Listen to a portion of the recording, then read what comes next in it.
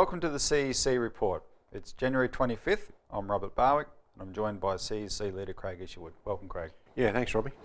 In this week's CEC Report, time to enact the Commonwealth National Credit Bank Bill. Historical background, Treasurer Ted Theodore's credit solution in the Great Depression. And finally, Australia's concern about war with China will be the cause of it. So first, time to enact the Commonwealth National Credit Bank Bill. Craig, we're in a new year and it's time to really get serious about economic solutions. Before we talk about our bill for a bank, I want to give the audience a brief update on the Glass-Steagall issue, because we have championed Glass-Steagall for 4 years and it's the most common theme probably in the CEC report. As of the new year, which is still brand new really, Glass-Steagall, the debate over Glass-Steagall has erupted seemingly everywhere in the world. Just for the benefit of new viewers, Robbie, when we talk about Glass-Steagall, we're talking about the law, the exact same law that Franklin Roosevelt brought in 1933 that separated apart the banks at that point to make the commercial banking side separate to the trading bank, so you didn't have the huge amount of he broke apart the potential for huge speculation using depositors' funds. And that is what we're proposing today, the exact same legislation. Yeah, so the banks that serviced the daily lives of ordinary people for your deposits and your business commercial banking system, they were protected. Yes. And they weren't having anything to do with the banks like in Australia, Macquarie Bank or whatever, that go around and basically gamble. It was a novel idea, Robbie. The banks are banks. They're not insurance houses. That's right. They're not stockbroking houses. They're not banks. They're not merchant banks. They're actual banks that service the economy. Now, just on that, in terms of the American law, Craig, I'll explain one thing because it'll come up again in a second. The banks that looked after people's deposits, America had what they called or still do have the Federal Deposit Insurance Corporation, and that insured those deposits. But the Federal Deposit Insurance Corporation did not insure the other banks, right? And that was also part of the separation. So if the banks that held people's deposits got in trouble, they were protected and bailed out. If the other ones got in trouble, that the rich people put their money in to gamble with, they didn't get bailed out. Now that was repealed in 1999, and of course, when the crisis erupted in 2007, the banks said, oh, you've got to bail us out, because if we go down, we take people's deposits down with us. And that was called too big to fail. Yeah. And so that's created this debate and to bring back Glass-Steagall. That's where you've had $21 trillion of taxpayers' money poured into the banking system in the US alone to try and prop it up. So just this year, I'll just go through some of them. In London, Liam Halligan, who's a regular writer in the Telegraph, has been jumping up and down about Glass-Steagall, and he's also part of a financial institution in London. Probably the most significant one so far this year is the former JP Morgan Chase National Sales Manager for Securitized Products.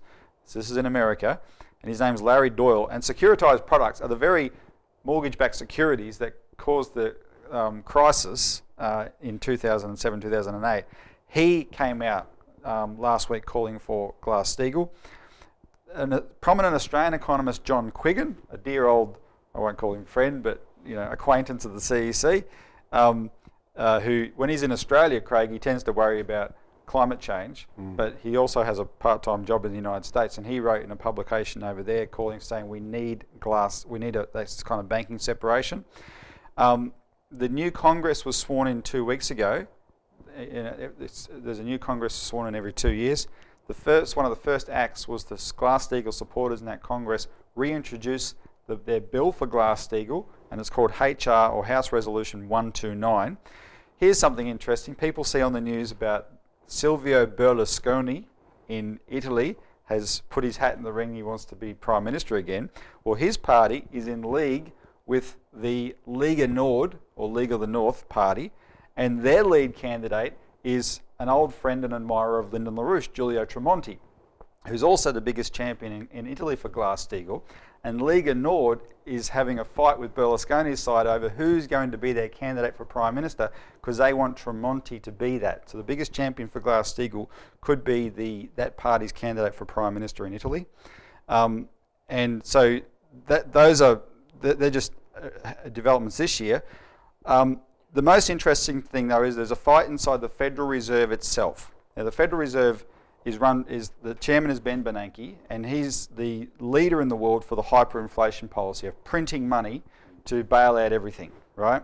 So this has caused a split, and the latest, just this week, is the president of the Dallas branch of the Federal Reserve, his name is Richard Fisher. He's come out calling for an end to bailouts for shadow banking, he's called it, and a banking separation.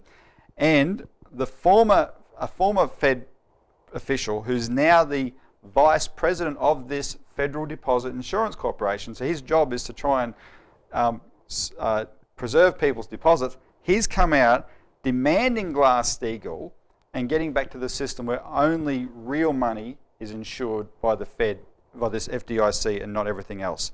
So these are quite significant developments this year. In Australia, you really think we have to get Glass-Steagall legislation into Parliament here. So that's, this is now brewing around the world. There's 7 parliaments that we can count that are around the world that are looking at it. We need it here in Australia as well. Robbie, I think just to jump in there, I think the interesting thing is that many leaders of Australian industry and the banking system know that the entire system's in trouble. I was just reading this week about Maurice Newman, for example, came out and said, Maurice Newman, of course, the former head of BHP, amongst other things, also, he's very much part of Macquarie Bank and so forth. And he worked for the Howard government for a while. And the point is with him, he came out and said it wasn't possible today under any age demographic to pay back the amount of money or debt that's owed in the system. That implies that there's nothing you can do in terms of paying it back, which means it has to be dealt with. This is what we're talking about with Glass-Steagall, that a lot of the illegitimate debt that's tied up in speculation, in derivatives, and all the fluff money that is overbearing on the economy just has to be written off. And this is the sort of legislation that we have to introduce here in this country. So, Craig, we're now at the point that, given that Glass-Steagall's at that stage, we're now at the point where we actually have to start thinking about what's next. Because Glass-Steagall will not solve the problem. It's an emergency firewall that'll put a brake on the collapse. The only solution, the only way to create a recovery has to be through the establishment of national banks, because we've got to change the way the global financial system works, so it's not a monetary system where money dictates, private money dictates to the world. It's where money is reduced to a medium of exchange, which is its only place, and it's directed under the ultimate authority of governments into the areas of the economy that create real economic growth as measured physically, right? So the CEC in 1994, because this is our defining issue more than anything else, we drafted legislation. This is our 2001 book, What Australia Must Do to Survive the Depression. But we wrote legislation in 1994 for what we called the Commonwealth National Credit Bank. And you can see it on page 193 of our book. It starts to go through it there. So we'll go through it a little bit here. I wanted to discuss with you the major features of this bank. This is, even though it's universal legislation, so 1994, the timing is irrelevant. It's just as important now. So when you read the introduction and read the elements of the bank, I've drawn out 4 things that I want you to comment on and explain to the viewer. It says that the legislation says the Commonwealth National Credit Bank will be responsible to Parliament, not private individuals. Well, Robbie, that comes out of the early discussions that I had personally with Lyndon LaRouche in the 1990s, because we talked about establishing a national bank in Australia, and he said to me, the problem you have in Australia is, Craig, is that people don't understand the difference between sovereignty and autonomy. Now, what we're talking about with a national bank is a sovereign nation state accountable to no one except the general welfare of the population, the people in Australia, having a national bank. Well, at the present time, we are seen as autonomous up to a point. And what the existing banking legislation, the Banking Act of 1959 and other legislation, makes the Governor-General able to make laws that are both consistent and inconsistent with the existing legislation when it comes to the banks. So we're not talking about having a private individual. The Reserve Bank of Australia is made up of private individuals that are independent of the government, right? So it's a private banking system that we're talking about running monetary policy. No, we're talking about, in our case, this bank is made up literally of elected officials, the Prime Minister, the Premier and Treasurer of each of the states and the chief minister of the territories are responsible for the governance of this bank. They become the board of the bank. They become the board of the bank. So in a sense, you do away with the whole, the meetings that take place now, the COAG meetings and so forth, and you put the decision-making leaders into the position of power of running the country's finances. Yep. Now, this freaks the hell out of the existing banking system, which is privately owned, because you're saying you're putting a principle, the principle of national sovereignty, ahead of the shareholder value of private corporations that run the system now. Yep. Particularly the British monarch and so forth. All right. The next element, the bank will invest to, quote, cause a rise in Australia's potential population density through a rise in the physical output of the nation and in the rate of introduction of new technologies into the economy. This is a physical economic measure of growth, Robbie.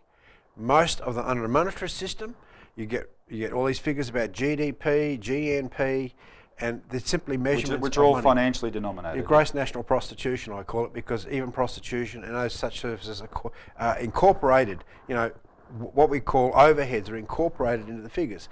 No, if you go back and look at what the statistics were like back in the 1930s and 1940s from the Australian Bureau of Statistics, they had detailed statistics of actual production.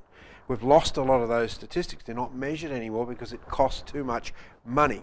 So money has become the metric by which you measure an economy today, and that is why we have such a disaster in terms of not being able to measure the physical economic output. So this bank focuses its success on increasing that physical economic production, how much we're producing, how much we're manufacturing, how much infrastructure we're building, how local councils are going, supplying the services to their local regions. Physical, not simply monetary dollar figures.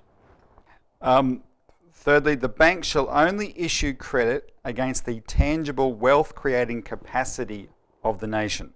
Such capacity is defined as agriculture, mining and raw materials extraction, manufacturing, infrastructure, healthcare, education and scientific research. To put it simply, Robbie, anything outside those categories is what we call overhead. Now, some of it's necessary overhead, but a lot of it is pure waste overhead. Your service industry, back in the 30s, again 40s, even earlier, we had a substantial number of people involved in actual production, manufacturing, agriculture and so forth. Today, 60% plus of our workforce is in services. Those services are actually overheads, a lot of them. Some of them aren't. Some of them are necessary services, like, for example, nurses and doctors and so forth. But a lot of them, financial services, accounting and so forth, is pure a tax on the economy. So you have to you don't issue credit to have a fleet of accountants or a fleet of bankers or provide for the officers for such things. You actually provide the credit for farmers to buy machinery, to be able to plough the ground, to buy properties, to develop the actual physical state of the country, or for manufacturers to develop modern machinery in order to be able to produce efficiently the goods that we need. That's the difference. Yep. All right, well, that is just a very brief overview of the essence of what we're proposing as an institution. People should get our book and read it and go through the legislation. But this is the beginning, Craig. This is 2013. We're on a big push to get this legislation passed in Parliament this year. So we're going to be talking about it a lot more. And so stay tuned, watch this space. But we have to end the discussion because we've run out of time. When we come back, we're going to go through a bit of historical background, Craig will, on what happened in the 1930s on this question of national banking.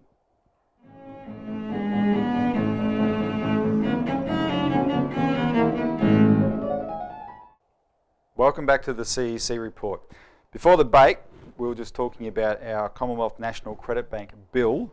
Now, Craig, what we propose as national banking here is actually built upon quite a strong tradition in Australia of national banking, because King O'Malley, the great American who came to Australia to join the Labor Party, worked tirelessly to create a national bank, the Commonwealth Bank. The most dramatic chapter in the history of national banking in Australia, though, was in the Great Depression, when the Labor government then had a big fight with the money power directed by Britain over how that bank should function in the Depression.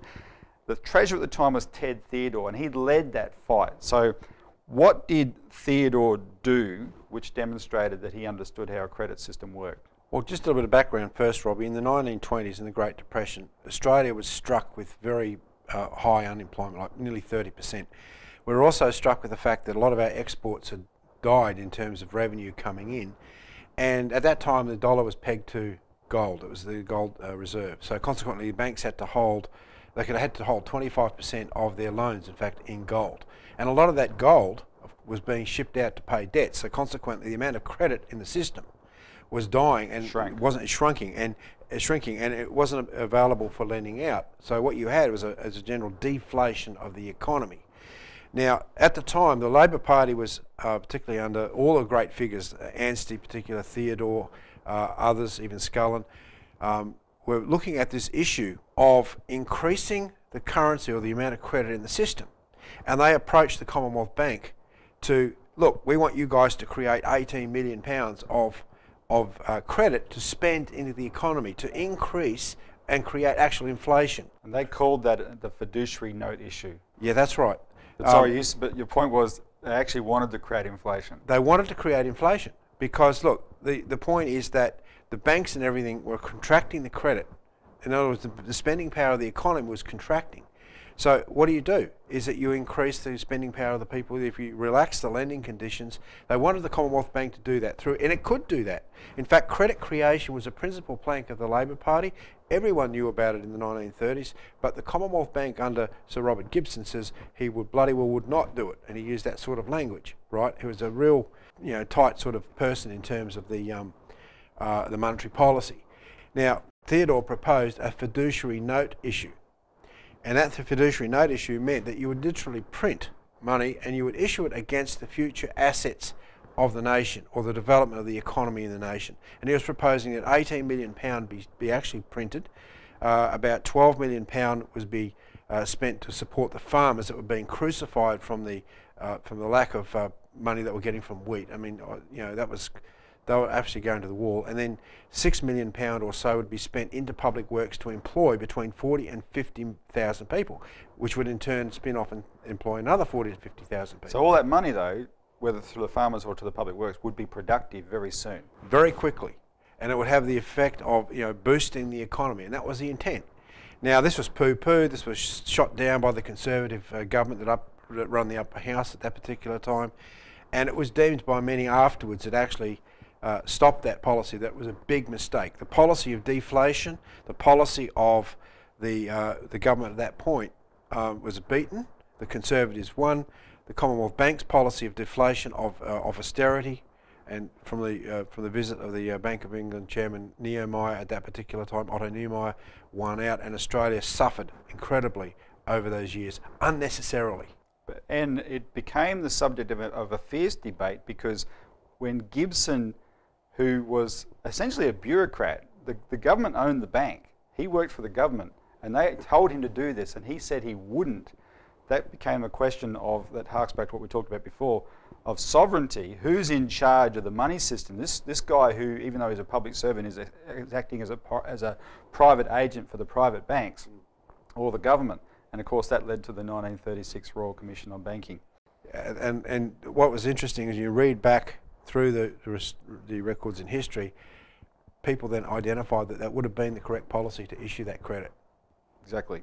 All right, well, stay tuned for more on the history of this as well, because we're doing a lot of research on that at the moment. We'll leave it there. When we come back, we're going to talk about our other theme from recent times, the war danger and what we're doing to cause it.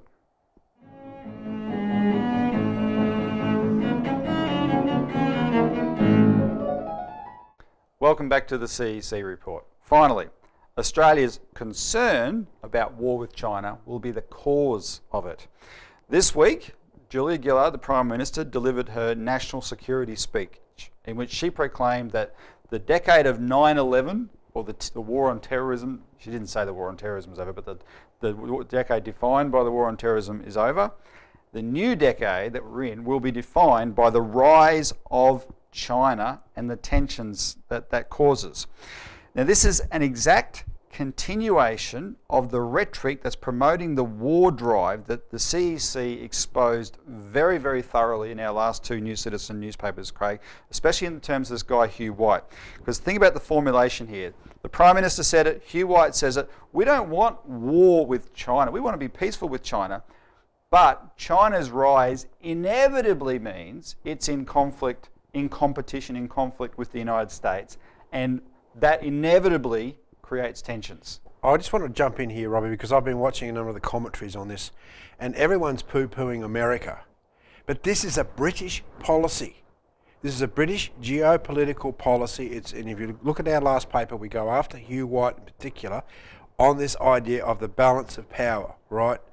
That you have to balance out the power. There's always a winner, a loser scenario. Right? This is a British policy. Exactly. And Obama is a British pawn. And that's where the problem is coming from. Well, let me back that up, because also this week, at the start of this week, you had the AUKMIN meetings, the Australia-UK Ministerial Dialogue, and William Hague was out for it, and Britain's Defence Secretary was out for it. Hague couldn't hang around because he had to rush back because of what happened in Algeria. But the thrust of that, one of the sub-themes that's coming out of that is the Brits are big in pushing what's coming to be known as the Asian NATO.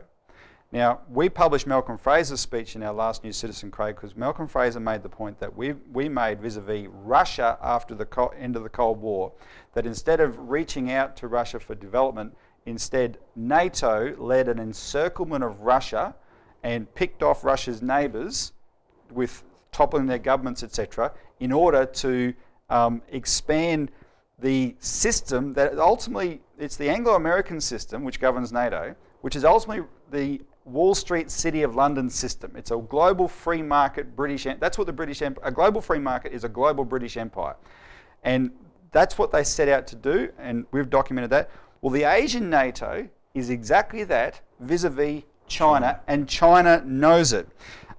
If you see on the news all these countries at the moment in conflict with China, Japan, Vietnam, the Philippines, the Philippines over these islands, etc. All these countries are the countries being targeted to be part of this Asian NATO. And of course, Australia is one of the key countries in it. Now, this is how serious it is. On the 23rd of January, which is just a few days ago, a Chinese colonel, Lu Mingfu, of China's National Defense University, said this: America is the global tiger and Japan is Asia's wolf, and both are now madly biting China. Of all the animals, Chinese people hate the wolf the most, right? Now, you just said the real issue is not so much America, it's Britain. Because the other thing that these guys did at Auckland, Hague and the Defence Secretary, William Hammond, did, was they prominently applauded the number one policy that has put things on edge, which is Obama's vaunted Asia pivot, where Obama said, we're winding down our operations in other part of the world, we are pivoting to Asia because all about this containment policy. And the Brits are there going, yeah, this is what you want to do. And so Australia is playing an abetting role to this. Instead of us treating China in good faith on face value, we are making ourselves the basis of the British and American activities that the Chinese know are targeted at them and at their sovereignty. It's an incredibly dangerous situation, Robbie. It is. But we will not stop warning about it. So, but that said, we have to stop now because we're out of time. So thanks for tuning in. Tune in next week for more of the CEC Report.